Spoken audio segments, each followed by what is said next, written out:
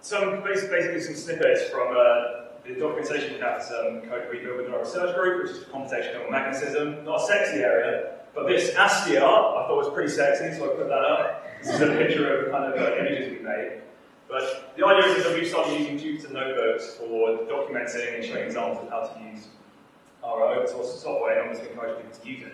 And we found that it's brilliant because you can put the maths in there, you can submit images in, you can do this incredible ASCII art if you want to. That actually, Jupyter doesn't help with that. That was somebody quite sad in our group, punching in the numbers for us.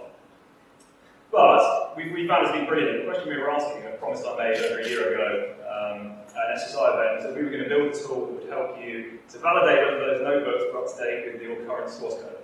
So if someone makes a change to a function, that's going to kind of, in a way, break your documentation if the description of the function does not match what's there. And that is now finished. So tomorrow you have a choice of going to a demo, and I'm telling you for your own sake, you should come to my demo of this new tool we developed, because either you haven't got documentation for your code, or probably, if you do, it's out of date. So I'm saying, come along and look at this new tool, and I'm really looking for input on how we can improve the tool and how it's going to be useful to the community, and this kind of new idea of validating documentation. So, do come along.